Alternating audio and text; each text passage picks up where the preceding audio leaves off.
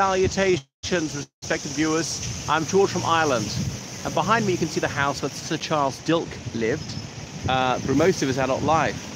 So Sir Charles Dilke was one of the best known politicians of the late Victorian era, but he's all but forgotten these days unless you're particularly a scholar of history. So he was a second baronet. That's to say his father also had the handle Sir. An ordinary man like me, just plain Mister.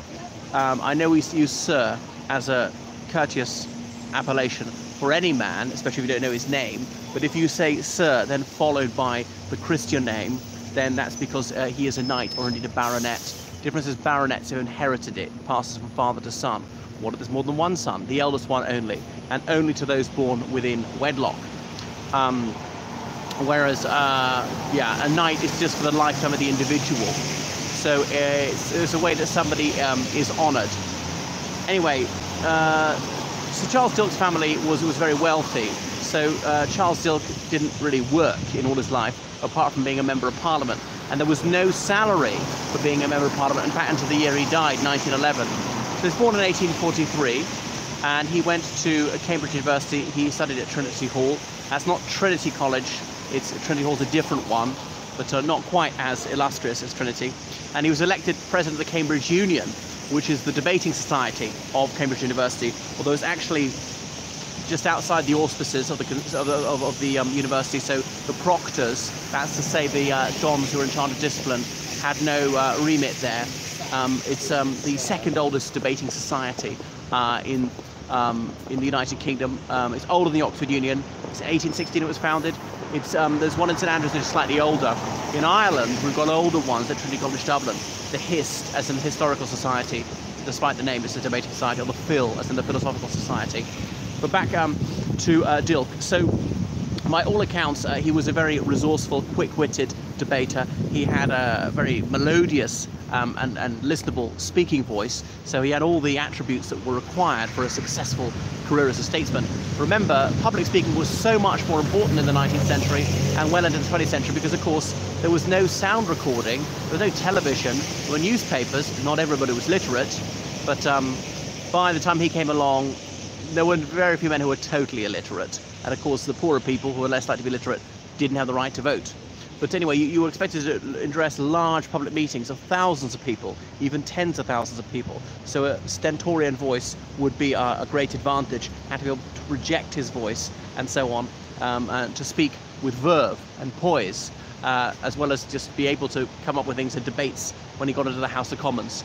So he was duly elected for Chelsea, which was just west of where we're standing back then, and had only just effectively become part of London. Of course, back then it was really a borough in the county of Middlesex. It wasn't until 1889 that it was officially incorporated into London.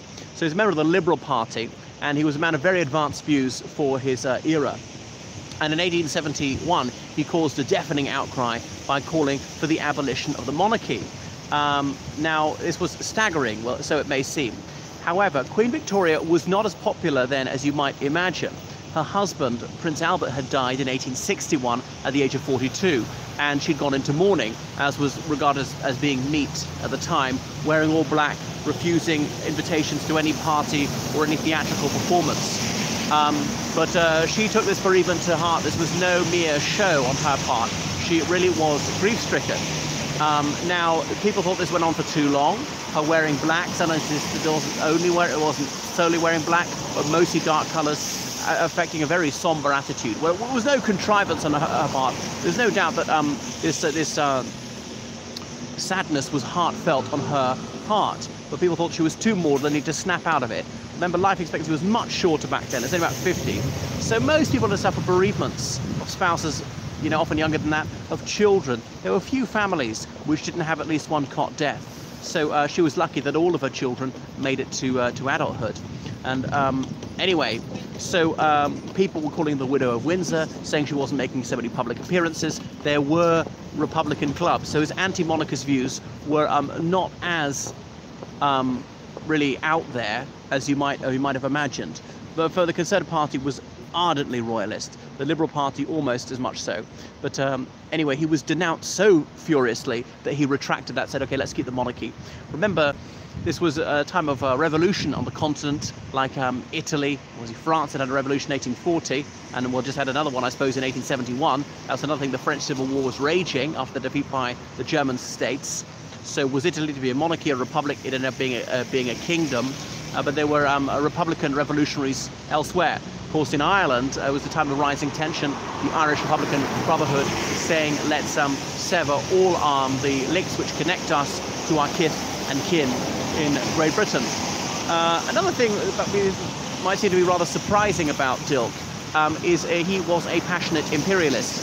And indeed, he penned a tome entitled Greater Britain, which was a book in which he adumbrates the case for imperialism. I think this really could advance the liberal cause, and was enlightening and civilizing lesser breeds without the law, as Kipling might have later put it on.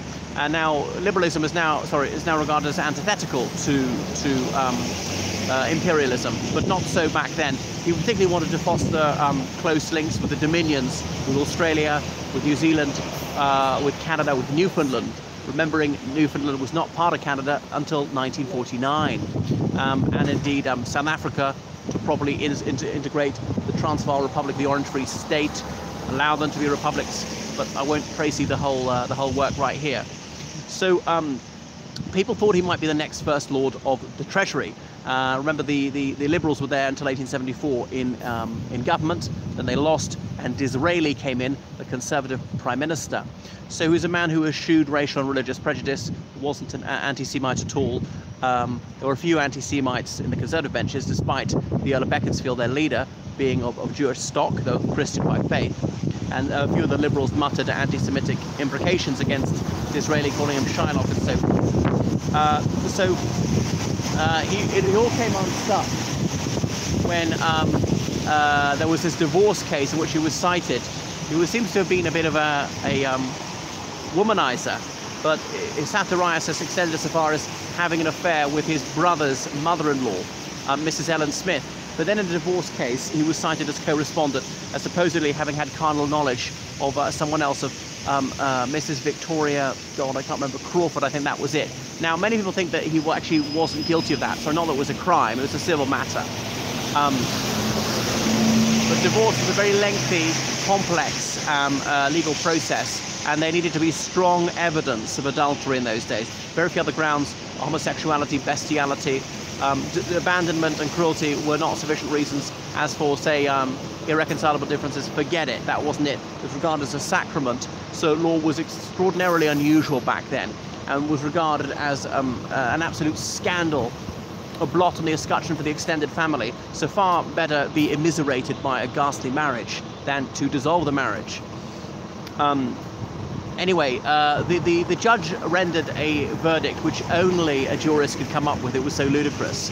He ruled that it was proven that, yes, this woman had committed adultery with Sir Charles Dilke, but it was not proven that Sir Charles Dilke had committed adultery with her. What? So it's quite complicated, the court cases, when he would testify, when he wouldn't. Joseph Chamberlain, another luminary of the Liberal Party, advising him not to speak in his own defence, him producing his journal, and he cut bits out of it. Was this in order to kind of to hide some of the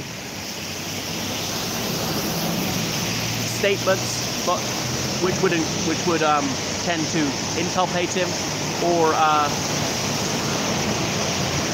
did it have any evidentiary value, because you could simply have forged these entries post factum to exonerate himself?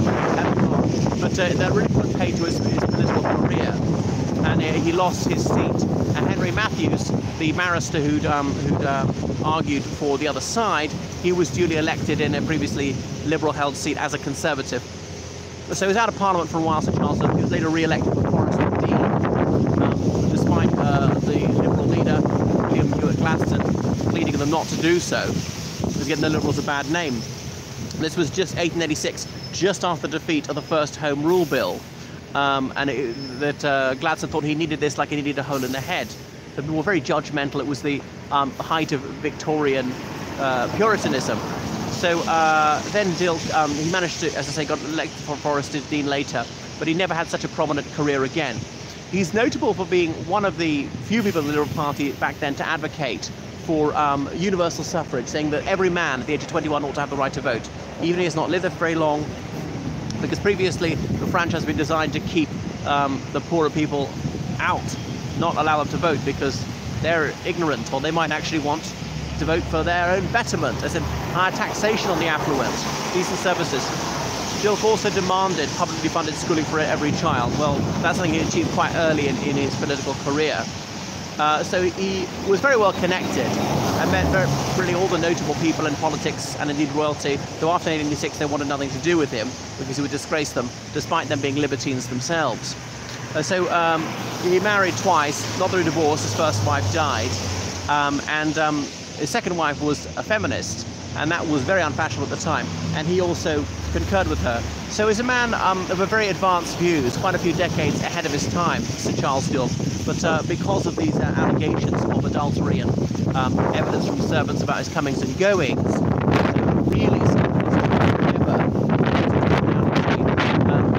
eyewitness statements, apart from the woman who said, yes, I committed adultery with him. The servants will say, well, he came into this room and then he went out of this room later on. What went on in the room, I can't say. Anyway, that is Sir Charles Dilke. But do make sure that you follow me on Instagram, on Facebook, and Twitter, and make sure you're subscribed to me. Book me for Skype lessons in any humanities subject, including law and French, and choose me as your tour guide in London. Thank you so much for your liberal donations on Patreon and on PayPal.